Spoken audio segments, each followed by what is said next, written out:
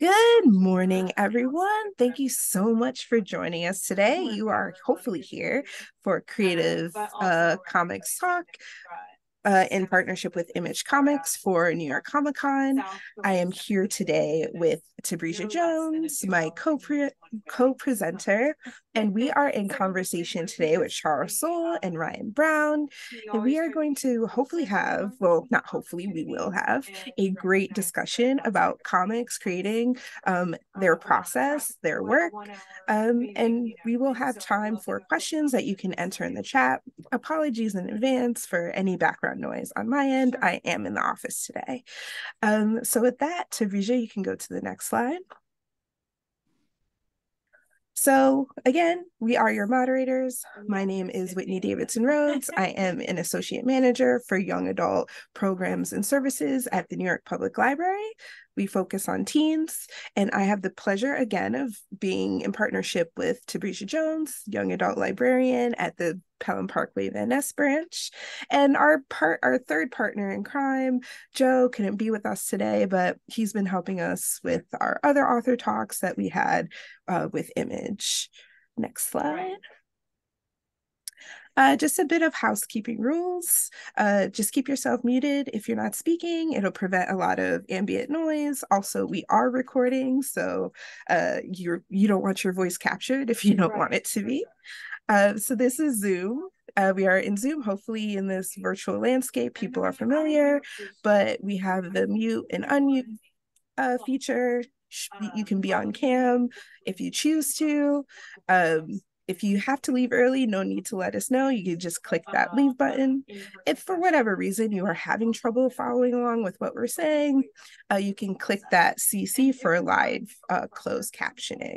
And as always, please enter your questions and comments in the chat. Tabrisha and I both will be monitoring them. Next slide. So for the past 2 years, the library has said goodbye to fines. So you won't get charged for any late fees. You will get charged if you don't return the item. I am guilty of that. I currently have fees myself.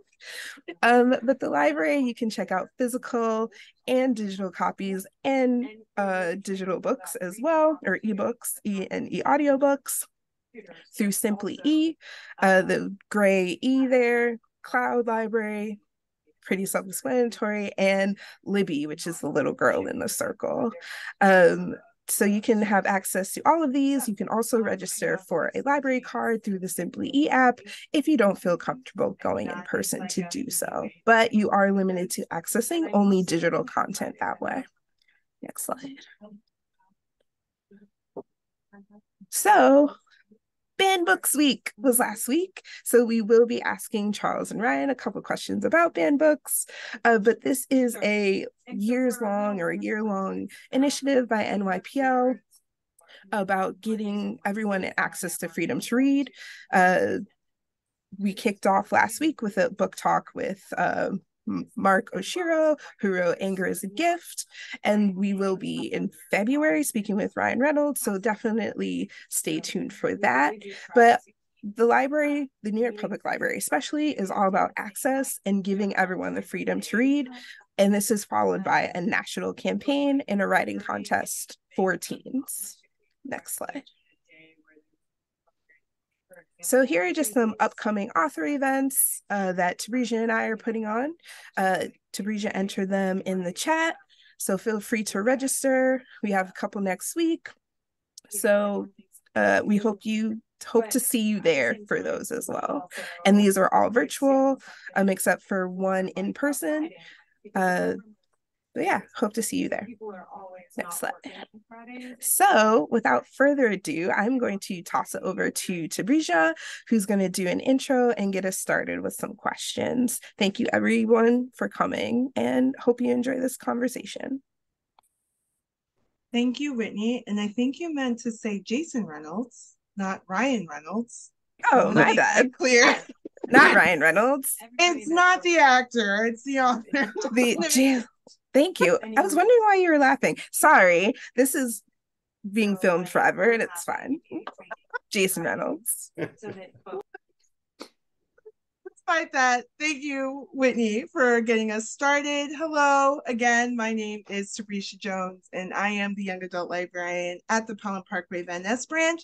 And I have the extreme pleasure of introducing our special guest today, creative comic duo, writer and artist Charles Soule and Ryan Browne. So thank you so much for joining us this morning. I was about to say this afternoon, but it is the morning. So thank you so much. Of course. It is amazing to be here. Thank you so much for having us. Yeah, thank you so much. Wow, you're welcome. So I want to give a bio for our two special guests. So Charles Soule is the New York Times best-selling Brooklyn-based comic book writer, musician, and attorney. He is best known for writing Daredevil, She-Hulk, Death of Wolverine, inspiration for the film Logan, and various Star Wars comics from Marvel Comics, as well as his creator-owned series Curse Words from Image Comics, and the award-winning political sci-fi epic Letter 44 from Oni Press.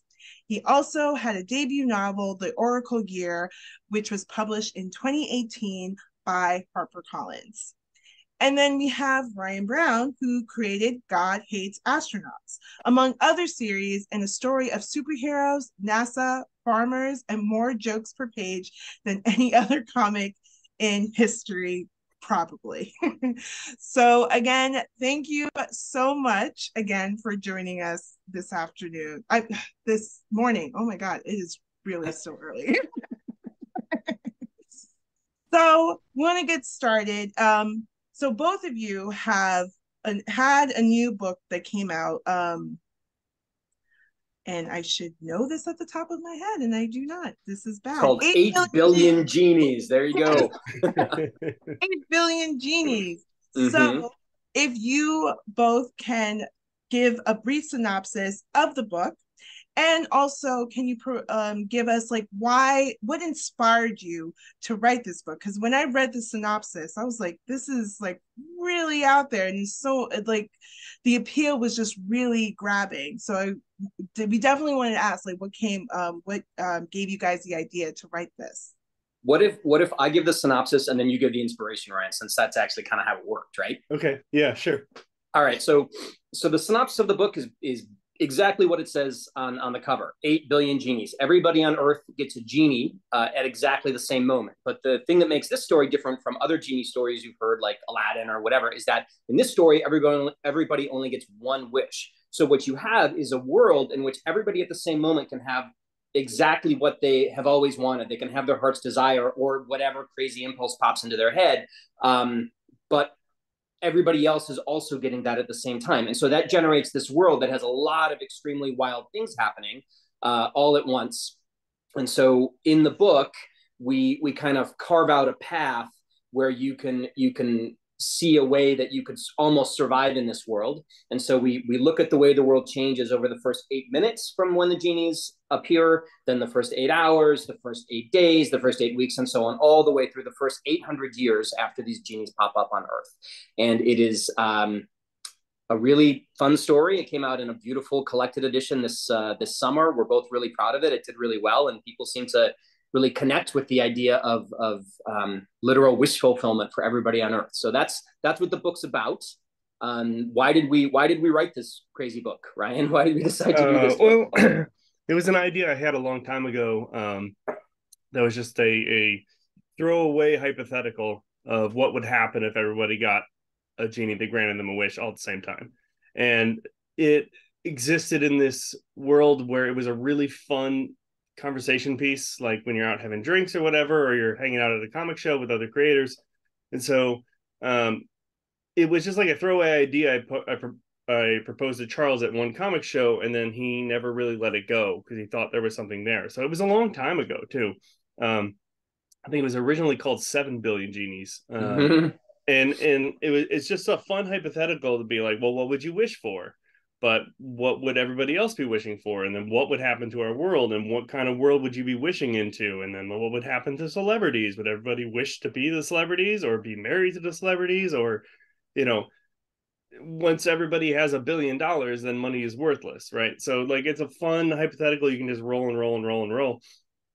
And thankfully Charles never let it go, because I thought it's not really a story, because in the first, minute someone wishes for the world to blow up and then the book's over, right? So we had to figure out some sort of structure that would limit things or focus things so that you could tell a story within the framework of this world where everybody has a wish. And, it's kind of like, The Walking Dead tells human stories in a framework of zombies everywhere. It's that kind of vibe, but it's fun because what you wish for says so much about who you are as a person. Like you have one wish, the one thing you want, and if you wish to be the most famous person in the world, or you wish to have a loved one back from the dead, or if you wish for everyone to be happy, like it says so much about who you are. And so having that as a story device to like tell really personal stories within like a greater framework of utter chaos, of wishes and crazy stuff flying all around, is really, really fun. And thankfully Charles didn't let me say no to it, and so we Charles figured it out. Charles is the structure guy. I'm the guy that draws the weird monsters in the background. Yeah, it was a perfect idea for a comic book, especially a comic book being drawn by Ryan, because there's 8 billion wishes, and you have to think that some people are going to wish for some very out there things, just statistically, right? Somebody is going to wish that they're going to be a unicorn. So all of a sudden, it's completely valid to have a unicorn in the background of a panel, or front and center in a panel. We had this recurring theme in the comic about people who wish to be turned into giant Godzilla-sized ears of corn for some reason. And while that doesn't make any sense, it doesn't have to, because in a world where everybody gets a wish, almost everything's going to happen at least once. So we get to have the wild visuals that really make the comic medium pop, but we also get to do something that's deeply relatable, because everybody on this call, everybody who's listening to this call, you guys, everybody here, everybody is right now, they're thinking, well, what would I wish for in this scenario? And that's what makes the book sort of something everybody can connect to and read, which is what people keep coming up and talking to us about when we do appearances, or do shows or online or whatever. It's always about how people find themselves in this really out there premise, which is kind of what you always want to do when you're making creative work. So we can't just move on from the conversation without me asking, what would you two wish for if you had your own personal genie? What would you wish for? Well, it again, like the equation changes when everybody has a genie, right? Because part of the fun of exploring this book was realizing, like, oh, it's very dangerous. And so I thought about it a lot, and what I would do is, you see throughout the book that people start kind of banding together and making these kind of wish-proof havens, and like you basically need to use your wish to protect yourself within this world. And so if I were in this world and everybody had a wish, I would work with friends and family and use our wishes communally. Something that the first wish would be to protect this group from all outside wishes, and then like I would like to live for as long as I wanted to. I think that's like, as a 25-year-old, that's the thing that I'd wish for. And then when I was ready to not be alive anymore, I could just say goodbye. That would be my wish. Well, fortunately, I happen to be very good friends with a fellow who would use his wish to get like safety going on, so that I would have a nice safe place to go and I wouldn't have to worry about protecting myself. I'd use mine to protect you, Charles. I know you would. I need someone to write books for me. All I would hope is that you would open the door to me and my family to come in and join you in your wish haven. But so with that squared away, I don't know, I'd probably wish to be like a Jedi or something cool like that. I do a lot of work in Star Wars, and I'm very familiar with the whole Jedi Knight thing, and that sounds like it would not just be awesome, but also very useful in this wish world. So Ryan would feel even better about letting me in if I was a real Jedi, because I could help with that whole safety thing. Yeah, I'd make you like get things for me, yeah, use like the float Force, them across the sit room on the couch. You go, use the Force to get me a beer or whatever, or a snack. Well, I don't think Yoda would approve, but circumstances would be pretty dire. So I guess I do what I had to do. Okay, all right. You mean a servant, Ryan? Like, yeah. Well, look, I'm Jedi protecting servant. him and his family. And he doesn't have to get up. He can just like do this, and then it flies into the room. I guess that's true. It seems like a waste of the noble art of the Jedi, but okay, whatever it takes. But you could protect our house with a lightsaber if you want. That's what I really want to do. I want to fight the giant corn men with a lightsaber. Anyway, we are getting slightly off topic. No, I think that's perfect. For me, I wouldn't be. I'm like never having to worry about money, never having to go in debt. Just swipe a credit card and it's girl math, and it's like free money basically. Yeah. Oh, I don't know what I would wish for. Probably a library of my own, because I have so many books, as Whitney had earlier pointed out when we joined this call. So I would probably wish for like an additional room so I can hold my books. I know it's like very a magical library, basically. Yeah, with like a ladder, with those things with the ladders. Of course. Oh, no, yeah, I'm changing my wish. I want that too. Yeah, that is like the TARDIS. And you're going with the stairs. I'm gonna the stairs, like a balcony. Yeah, wow. Yeah, I'm going. It's giving Beauty and the Beast. Yeah. And you know what would be great too is if it's not just books that I've read and loved, but also books I haven't read yet. Exactly. So it's a combination. Oh man. Yeah, I'm not sorry, Ryan. I'm going to bring all my books with me now. I'm not going to be a Jedi. I was going to say, did you guys not watch The Twilight Zone? You're going to trip and break your glasses immediately. Yeah, that's true. We won't be able to read. Well, I don't know. It's still a good wish. We'll get to that obstacle, Ryan, when it happens. Yeah, okay. Well, if you're in a communal thing, then someone can at least read to you. True. And also, Ryan, I am nearsighted. So if I have the book up close, I can read it. There you go. Okay. All right. You've thought of everything. So can we both come to your place with both of our libraries, Ryan? So you have two libraries? Yeah, sure. That's fine. I'm going to break my glasses immediately. I just know it. So I won't be able to read them. Charles, you'll definitely need to be there, because with your Jedi powers, I need someone to get like the beer from the high shelves. Yes. Yeah, the shelves. Yes. Absolutely. I could just jump. Absolutely. So this conversation is exactly why this idea stayed alive between us, is that you can just talk about it forever. And you can like game it out in so many different ways. And you'll see in the book, there are, in the first 8 minutes is total chaos, because so many people impulsively use their wish because they're like, oh, I know exactly what I would do. And then the people that sit on them and wait on them and think them through, and then realize that the world is changing and they have to wish for the world that they're in now, that creates a lot of interesting dynamics and like narratives with all these different characters that you have to hold on to your wish. Eventually you realize, because without it you are completely exposed to everyone else. But anyways, it's like the ultimate hypothetical, and like Charles and I could remake this book 8 billion times and take it in a different direction every single time, follow all these different people and different wishes. So it seems like both of you have such a great relationship, and because you've collaborated on not only this comic book but also on other works.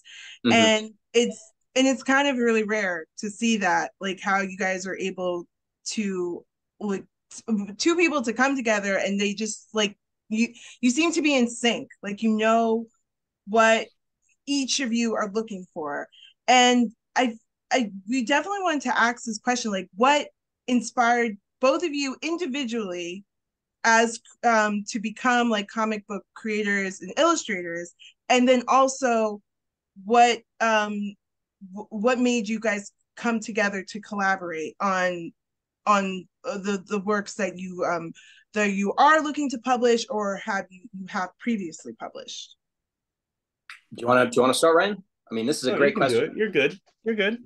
Okay. You love to talk. Go. I do love to talk. I love it.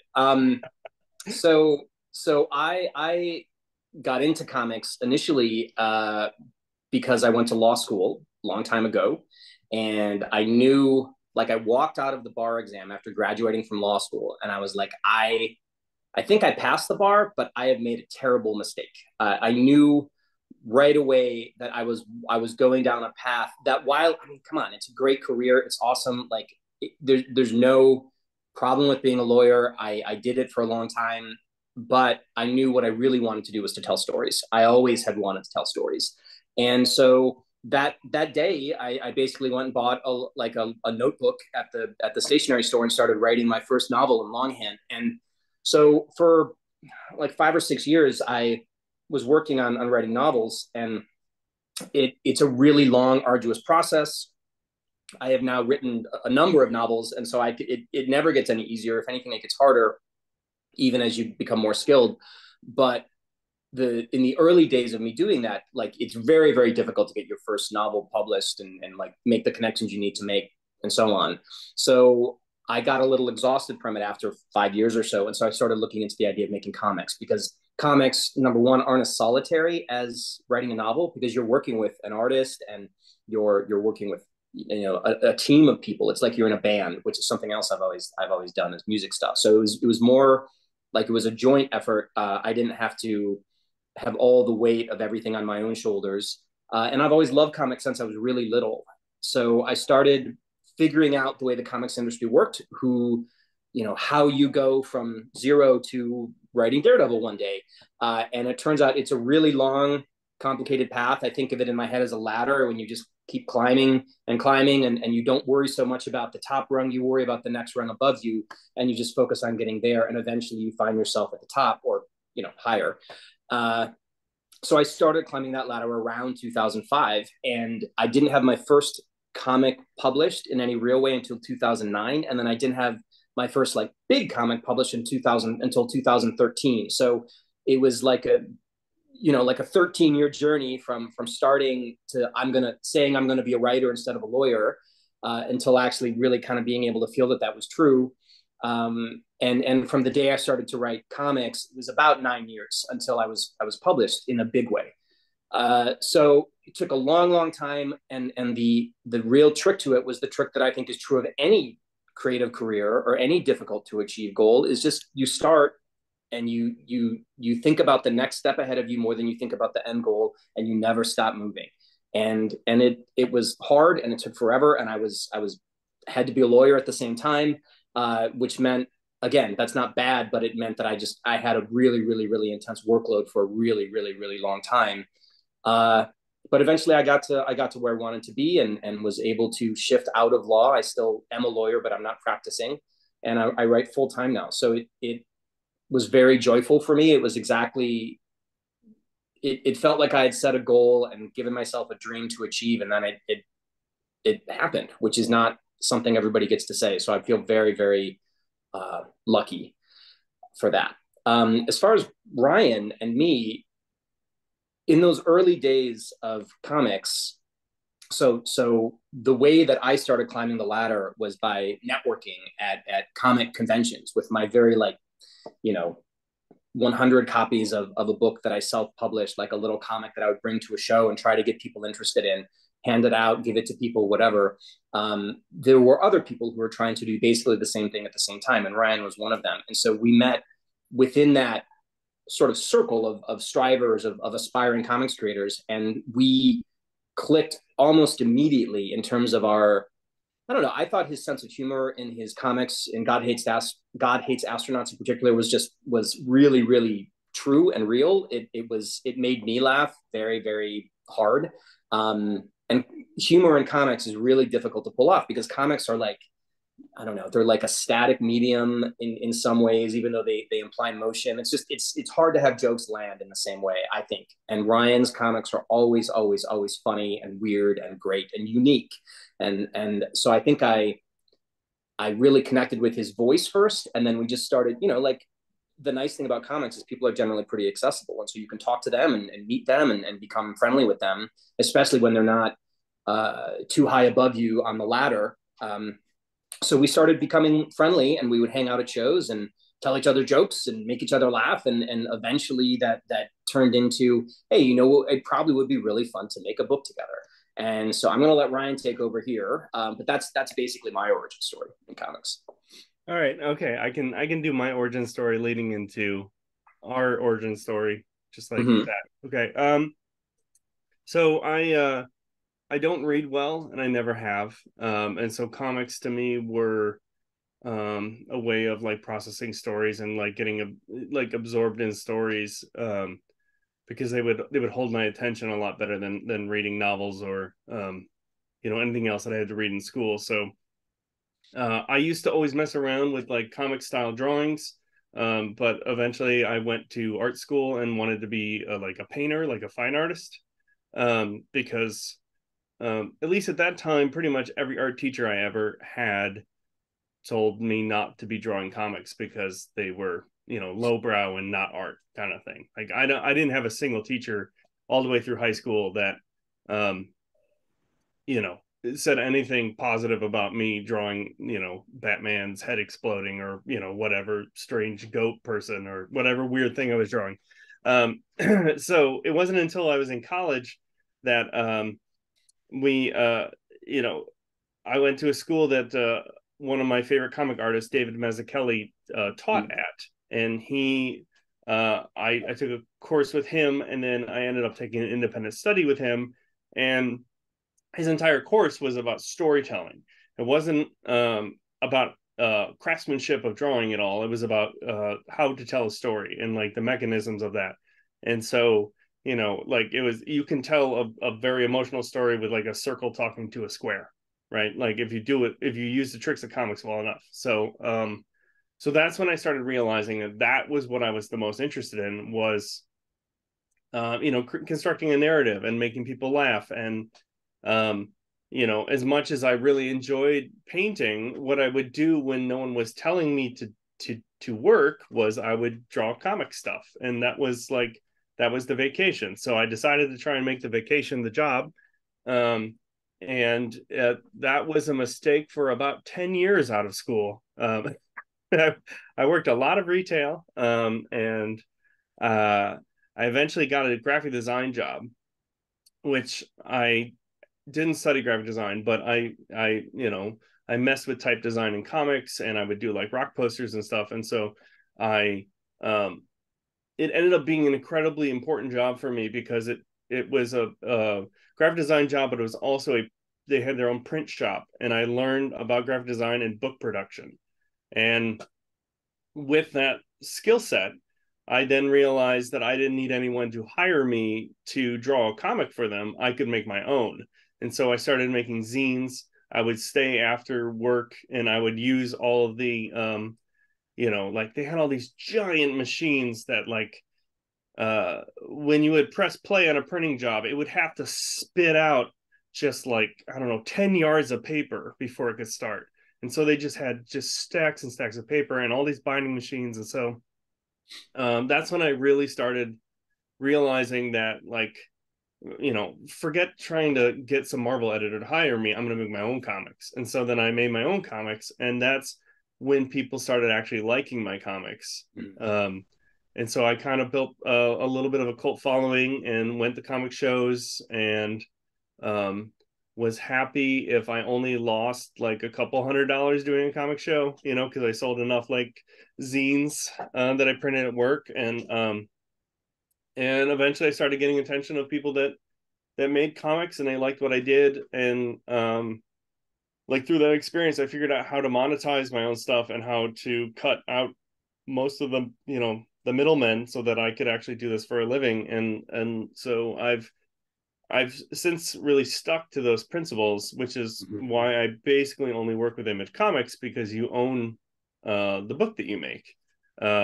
Whereas when, I was in college, I just wanted to draw Daredevil and Batman and like work for Marvel and DC. But then as I got older, I realized that you give up so much control, and, you're making art for someone else to own. And so then I as a career, I just really wanted to make things that I would own and like had full control over. And it led to, eventually getting in at Image Comics, and they published some God Hates Astronaut stuff that I had made.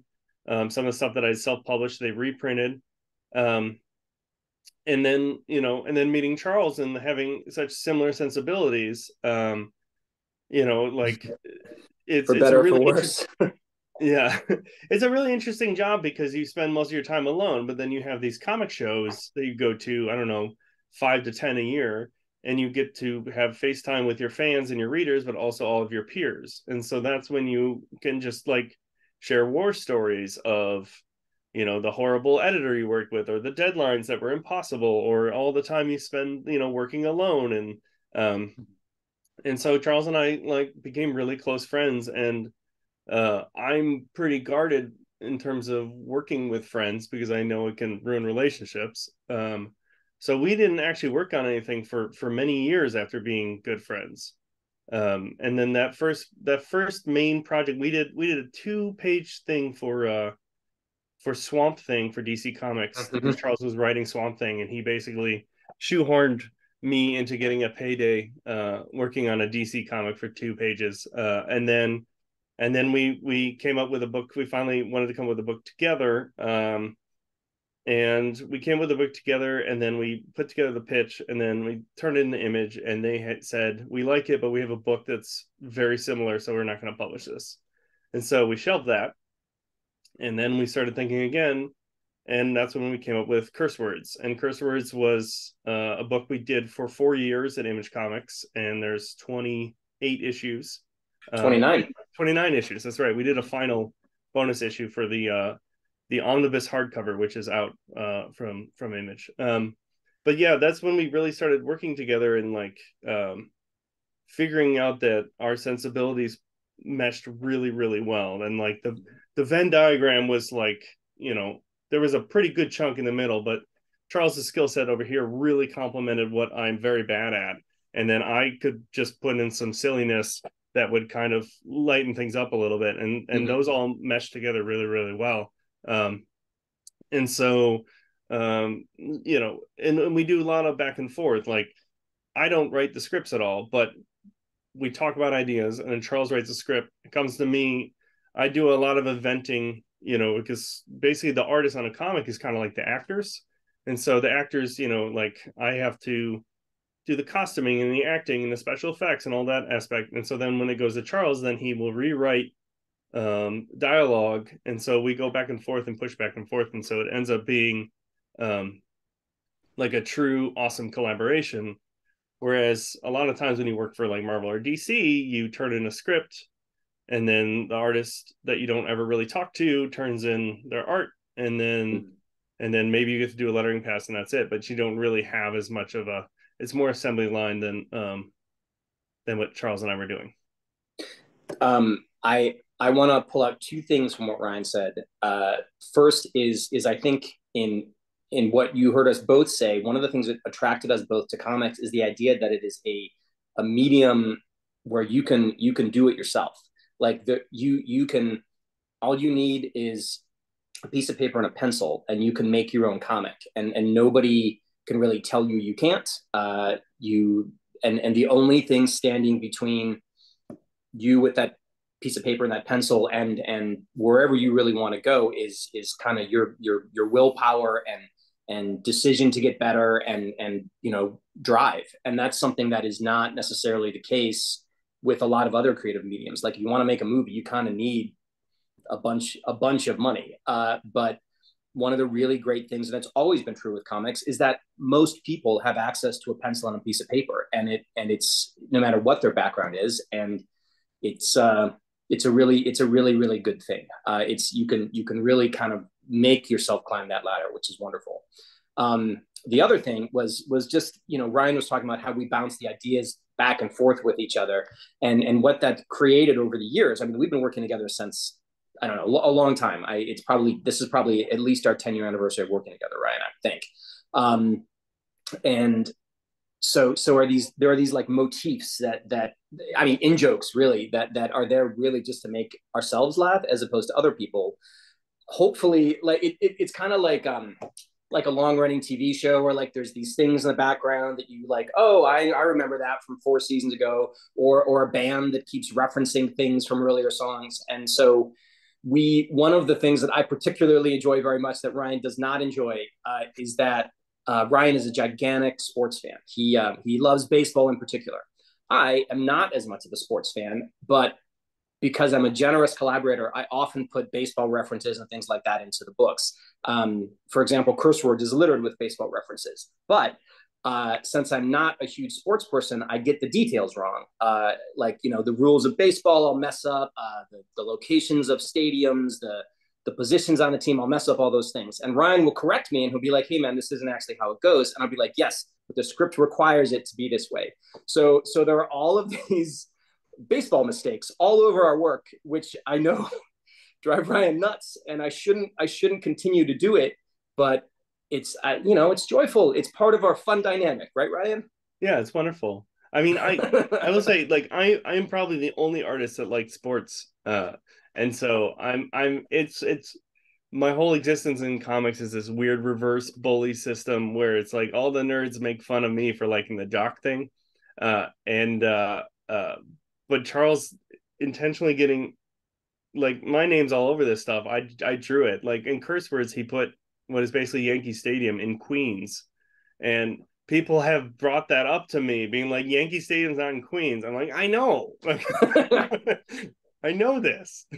Yeah, but I don't. Charles, the letters are the final thing that's tweaked, so I have there's nothing I can do. Yeah, stadiums in particular are something that Ryan has repeatedly made clear to me that he finds them difficult and frustrating to draw. It's the hardest thing to draw, a stadium. Yeah, stadium. Full of people. It's the hardest thing, or even not full in the world, right? Because it's seats and tiers and all this stuff, and the perspective, and all the seats are at different angles, and like it's circular, but it's like a geometric chopped circular, and it's the hardest thing to draw. But you know what is funny? Too, right? Yeah, all of it. It's really hard, but just trace it. Somehow they keep finding their way into our stores. I don't know how it happens. Somehow these stadiums keep popping up. And I think the nice thing is that Ryan has become known as one of the best stadium guys in the business. You want a great stadium drawn? I wish it's Ryan Browne. That's who you call for the best stadiums. So the whole rest of your career is going to be about stadiums. What are you doing to me? I'm giving you no one will be able to draw stadiums like you forever. I'm giving you a trade, Ryan, for the rest of your life. You'll always get work. Thank you. As Tabrisia and I are both in the Bronx, putting Yankee Stadium in Queens. And when you spoke, Charles, you would have been run out. You can't do that. Well, I called it Northerner Stadium in the comic, so that gives me a little wiggle room, I suppose. But yeah, Ryan, I mean, there's all kinds of many things like that we just have a great time with. And the question is whether Ryan's having a great time or I'm having a great time. Hopefully we both are. I think it depends, like, thing by thing. But what I hope you guys are getting from this is that we have it's really fun to make comics with Ryan. We have a really, really good time. It is we're doing it for ourselves and each other as much as we are for any hypothetical readers. But the good thing is I think the readers can sense it, and we have a rapport that is poured into the work, and I think it comes through on every single page, and that I think is partly why our team up is successful. And I think it's also successful because we both are completely driven workaholics. Oh, and that's true. That's something that, like, you find in this industry. It's a fun job because you get to, like, draw dragons and stuff, but you find a lot of times people are drawn to it because that's something they like, and they don't necessarily know how to put away all video games and actually get your work done. And so Charles and I are very good at putting away all video games and getting work done, and as a collaboration that, like, keeps your relationship strong and healthy so that you can have more moments of joy and fun and silly than moments of, you're totally, like, blowing our deadline and I hate you. So yeah, I mean, making comics is hard. And if we're, by the way, if you want to like get in here and ask us some actual questions, we do really enjoy talking with and to each other, and so we will just go the whole time. So if you need to ask us some questions, please let us know. But to echo what Ryan just said, making comics is really difficult. It's very detail oriented, it's very challenging, and we also hold ourselves and each other to a very, very high standard. We want to make the best comics in the world, and generally speaking, do. And so it's very nice to be working with somebody who feels the same way about their craft as I do. Like it doesn't matter what the comic is or the assignment is or whatever. I always want to give it 100%, and Ryan does too. And I think that's another reason people react positively to our stories.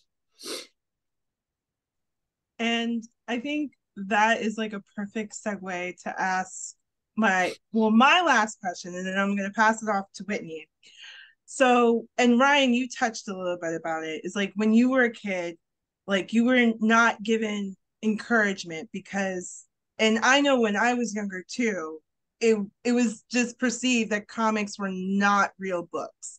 And even in 2023, as librarians, when we try to promote like graphic novels and comics, and including manga, we get from teachers, parents, and even other librarians, they say comics are not real books.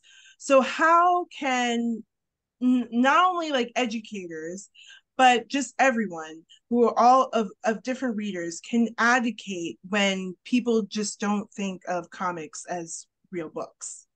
Well, I think it's changed a lot since when I was a kid. I mean, the only people that discouraged me was art teachers, really.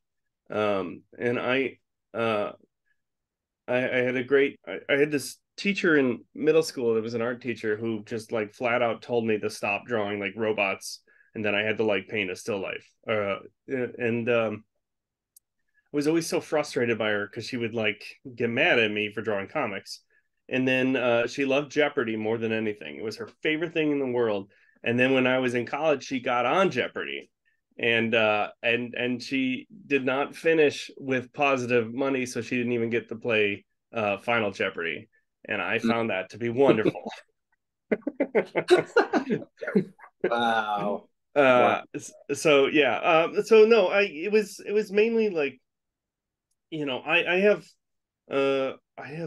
two nephews who are 13 and 10, and they get to take like comics making classes. They've taken like comics making classes, and like my younger nephew Max, I actually had him do a drawing that's in 8 Billion Genies, because there's a young boy that does a drawing of what he wants, the superhero he wants to be. And so I had my nephew Max actually do a drawing because he likes drawing and he likes comics. And so like I think there's this weird lag of understanding what comics are, and when we were growing up they were still thought of as pop culture, like trash.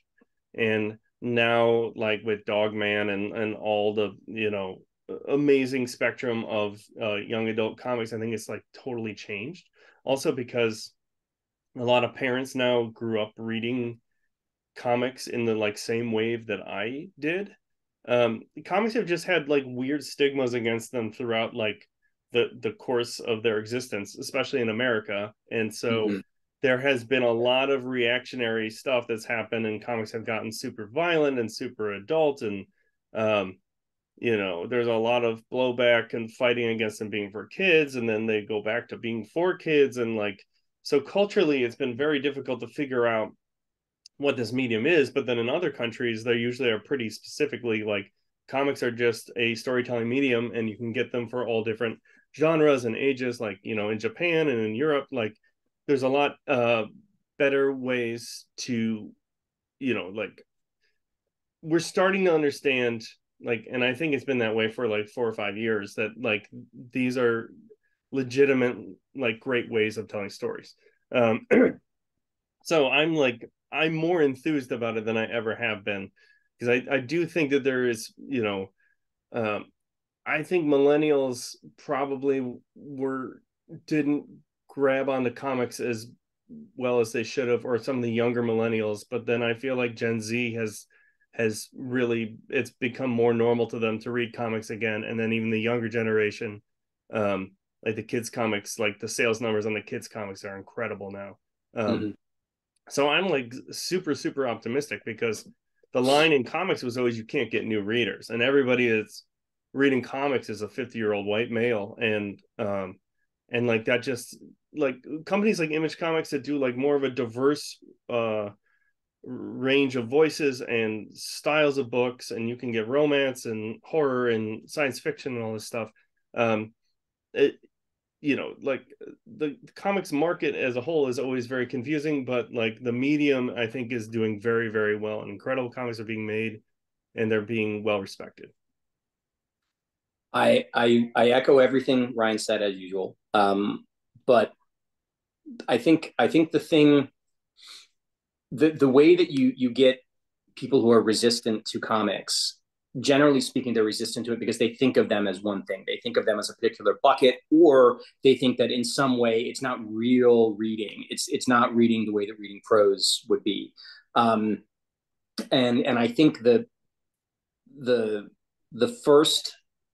response to the first one is, don't think of comics aren't just superheroes. Comics aren't just this or that. Comics are essentially the same as saying, if you say you don't like comics, it's saying like you don't like movies, or you don't like ice cream. Like there are so many different versions of what a comic is. And when you put a comic in front of a kid, and you guys know this as librarians as well as anybody does, a kid immediately latches onto it. There is no like kids will go to a comic way before they can even like effectively read, because the story, especially if the storytelling is strong or simple, because the storytelling is there in the art. So I think resistance to it, if it's there, is because parents are concerned about their kids doing something they think is easier than actual legitimate reading, and that will never push them over the wall into real reading. But everything I've ever heard, and I've spoken to other librarians, I've spoken to teachers, everybody seems to suggest that comics are just another path to whatever you want to call it. I mean, it is reading, it's reading. And the idea of it being almost like a gateway to sort of big kid reading, or whatever you want to say, I think is legitimate. I think anything that gets a book in a kid's hand and gets them used to the experience of reading and experiencing a story that way, whether it has pictures or not, is good. I mean, people don't really seem to have that much of an issue with kids reading like kids picture books, which are essentially illustrations with text. Comics are basically kind of the same.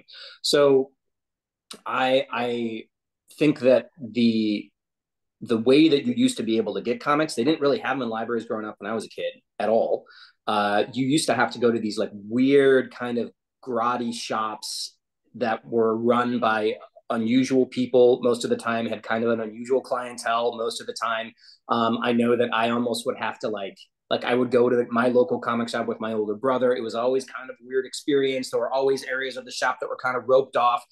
The good news is that experience is while it still exists in some places, it is largely gone. Comic shops are a very welcoming environment for the most part, and they have all kinds of books. Most comic shops have a dedicated kids section, just like most libraries, I would think, have a dedicated graphic novel for kids section. So it's all positive signs as far as I'm concerned. I'm very excited about it. I think it's going to be great. I think the young comics readers of today's, who are growing up on books like Dogman or whatever, are going to graduate to the more sophisticated storytelling in years to come, which is great for guys like Ryan and me. That's a perfect segue into we worked on these questions together. So it's our next two questions, even though I'm asking them. So the first one is, as I mentioned earlier in our spiel, last week was Banned Books Week. The library is doing a year-long campaign for freedom to read. What would your response be if your work was banned or challenged? And what advice would you give anyone in the audience today, or who might look on this recording later, for anyone who is facing challenges expressing or getting flack or advice? Let me start over. Sorry. What advice would you give if challenges are more external to their work or to their process, like publishing, editors, beta readers. Mm-hmm. Go for it, Ryan. I mean, I have some thoughts, but I just talked for a long time. So why don't you go ahead? Obviously, I'd like it's a crazy thing to try and control art and information like that. For me, I would go out and try and, like, if a book was banned or threatened to be banned, that means I would go get it and read it because that means it's cool. Yeah, like, it just we have this really strange world right now where the way you get your information is constantly in flux and changing, and so, like, like, I came up being like a DIY person that would make my own comics, and so, like, nothing that I was doing had any sort of, like, I didn't have an editor, I didn't have anyone telling me not to do what I was doing, and so I made a lot of comics that, we're not for everyone, and I had this weird awakening where Image Comics had put a volume of God Hates Astronauts into something called a humble bundle, which is like they just were like, here's a bunch of volume ones, and you can pay like $20 and you get all these volume ones for very cheap. And so all these people that were not my target audience for God Hates Astronauts, who did not like a weird, irreverent, R-rated superhero comic, read my book, and boy, did I hear about it. It was pretty rough. There was a lot of people coming out of the woodwork to tell me not just that they didn't like it, but that it was like the worst comic they had ever read in their lives. And it was like an experience where I was just like, yeah, I didn't make it for you. You weren't supposed to read it. Like, you wouldn't get any of the jokes. And so, just I've always found that to be such an interesting thing, how much our culture craves hostility towards other people's art. And it's just like, just ignore it. Like, don't, like, it has nothing to do with you. Like, it's not for you, and just let it be. And, because there are people that like it. If there weren't, it wouldn't exist, because, it just wouldn't exist, because you need an audience to make these things. So yeah, I guess those are my thoughts on it. I mean, I agree with all of that. I think, the question that the part of the question that you asked, Whitney, that really resonated with me was what do people who are trying to get into this field or any creative field and who find pushback based on the content of their work, based on their own background, based on the various gatekeepers along the way. I'm happy to say there seem to be less in comics than in other creative fields, but there is always going to be somebody who's ready and willing to tell you, no, we're not going to publish your work, we're not going to support it in whatever way. And sometimes that comes from a cultural, like, banned books perspective, and sometimes it comes from a commercial perspective, like, we don't think this work is ready to go, we don't think there's money in it. There's all kinds of reasons why people will tell you no or try to tear your work down. And some of those honestly can be valid, which is a crazy thing to say, but it's true, right? When you're trying to make work that has a commercial endpoint as its goal, and sometimes you are trying to do that, you're trying to make money with your work, there are things the market says that can mean you need to adjust what you're doing to work within a commercial framework. There's always this sort of fight between what's called art and commerce. And so being realistic about that, and being realistic about where you are, what you want to do, how you want to fit your work into that spectrum of pure art, pure commerce, is a decision you need to be very self-aware about. And you probably don't need to do it in the earliest stages of your career, but there's a point where you should think about where you want your work to land in the overall spectrum of pure art, pure commerce. It's very rare that some pure art also becomes purely commercial. Every once in a while it happens, but it's not common. But that's a different thing than the idea that the content of your work would be something that would be pushed back against by gatekeepers. and particularly because if it is true content, right, it is something that is deeply connected to you, something that you feel like is worth putting into the world because it reflects your experience or it reflects experience that you think should be in the world. That you just have to kind of buckle down and say, I don't care what people say, and I'm going to find the path. And it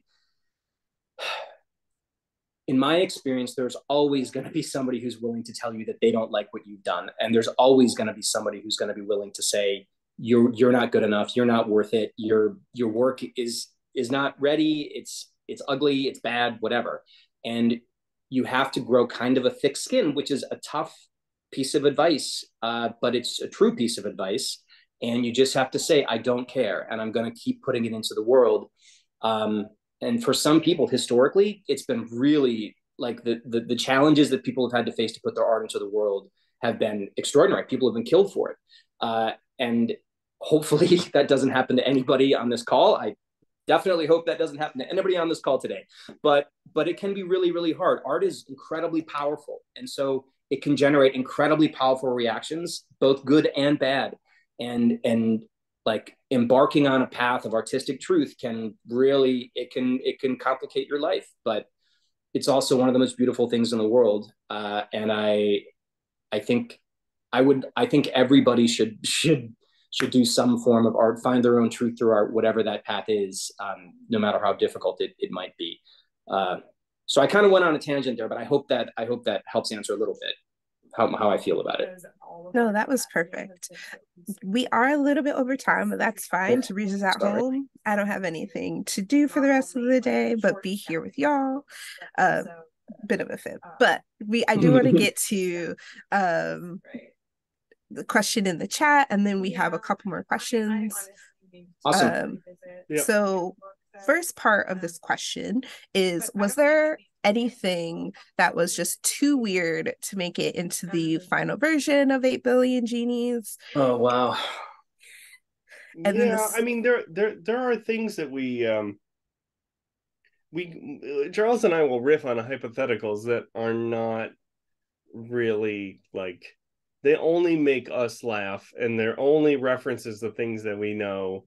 And so, yeah, I mean, there's some things that we talked about that aren't in there, but there's tons of things that we talked about that are not in there just because we didn't have room. It's just like the format of the story. It was especially as it goes on, when you're doing an issue that covers 80 years and then eventually an issue that covers 800 years, there's only so much you can put in there. So like we have we have so many ideas, and the more that we pitch the book and would talk about the book and have panels and meetings and stuff, we just like ideas just kept popping out of it because it's such an easy starting place to like go off and create a narrative of pretty much any genre. But in terms of like something that was like too weird, I mean, I think I put all that in. Yeah. I was struggling at the beginning because so many like Charles would, like in the first issue, it's like there's a sequence where they open the door and there's a 2-page spread, and then the world is just filled with wishes, like all these crazy wishes. And I realized, like, well, most things adults would wish for are not really visual. Like being a billionaire is not really visual. Being immortal is not very visual. Like being, famous or popular. Like there's so many things that like I can't illustrate that very clearly. But then I realized that children have wishes, and teenagers who don't understand responsibility or the world have wishes, and so they would just wish for goofy stuff. And so that's when I started like filling the space with pretty much anything I wanted. And like sometimes I would outsource friends. I'd be like, all right, give me some weird wishes. I'd like text them while I was drawing to fill in the background, or I text Charles, I'm like, go give me more weird ideas, and then I just kind of riff off them. So it was a lot of that background filler is just me being like, what is a thing that I want to draw? What have I not drawn yet? Have I not drawn like Japanese kaiju? Have I not drawn a skeleton snake or something, right? So Yeah, so I think I don't know if anything got cut because it was too weird. I think it's I think it's all there. The fun thing though is that the weirdness well never seems to dry up. We did a special secret bonus issue of 8 Billion Genies, so essentially the ninth, which we're debuting this weekend at New York Comic Con. So which so it didn't exist before. It's very cool. It's special. It's brand new. It was like we decided to do it as like a surprise drop, which is neat. And we both got back into the rhythm of 8 Billion Genies and how weird it is immediately. And this particular issue is set in New York because it's for New York Comic Con. And so I got to write. I've been in New York for a long time, almost 30 years, and so uh, I know this city incredibly well, and so getting to write scenes set in Central Park or just different spots and thinking about how the genies would influence New York City was super fun, and how the subway would change and just all these really neat things. And so getting to write genies, the 8 Billion Genies world through a New York lens was super fun. And as I like, there are very weird things in that issue, are there not, Ryan? Yeah, yeah, there's weird stuff.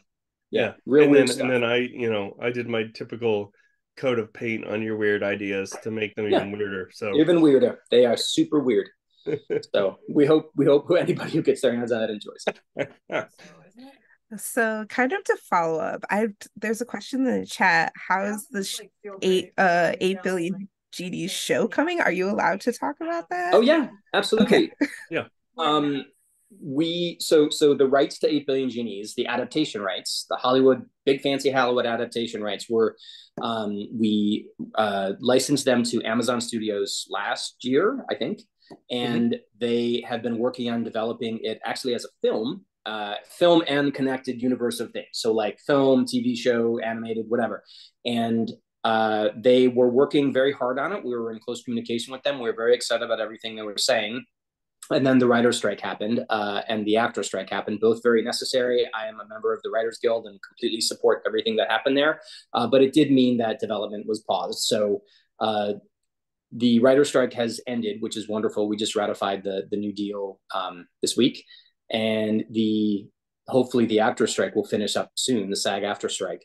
And at that point, we're expecting development to just sort of, get rolling again in a serious way. So we know they're really behind it. They seem really excited about all those possibilities we've been talking about how you can tell this story in so many different ways and so many different flavors. So as far as we know, you will see it at some point soon. And believe me, we want that too, because it would be great for us, it would be great for the book, and just great for genies. Everybody needs more genies. Okay, I think for the essence of time, we have space for one more question, and maybe two. So it's New York Comic Con. We've asked everyone this question, but if you're attending, I know Charles, you're already here, kind of. But where can fans find you? What are you doing? Are you doing other panels, giving away things? And what are you looking most forward to at your time here? Ryan? Yeah. So Charles and I are in Artist Alley at table G39 and G40. We're next to each other. Right next to each other. It's like this, except in real life. Yeah, exactly. And we, the big thing for the show is that, one is the first big comic show that Charles and I have done since the 8 Billion Genies oversized hardcover has been released. So we will have those at our table, which are really fun for me to draw in. And I love, I love selling those to people. So that'll be really, really fun. I'm looking forward to that. And then, as Charles said, we did a brand new issue that takes place that is in the 8 Billion Genies universe that is not in that hardcover. And it's something, we did a small print run. We're just self-releasing it. We thought it'd be really fun to have some nice treat for the fans. It was done entirely in secret, and then we just announced it this week. So we're hoping that will get a lot of people to come and say hi and get books signed and all that fun stuff. So yeah, very, very big on the secret 8 Billion Genies drop. I have a writing career that is absurd. Like remember when Ryan mentioned the whole workaholic thing? That is not, he's not making that up. Like, we are both like insanely prolific in our careers. And so I actually have six different things releasing this week, including the 8 Billion Genies issue. So I work on a lot of different comics. I work on a lot of different things. But one of the things that I'm super excited about that just came out yesterday is a kid's picture book called Jedi Brave in Every Way, which I wrote.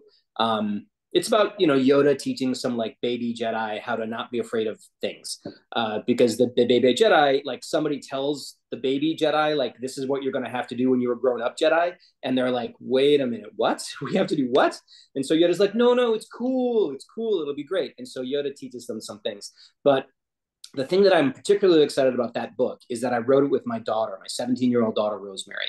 And so we were able to tell a Star Wars story together, and it's beautifully illustrated by Valerie Valdivia. I hope it lands in every library in the land.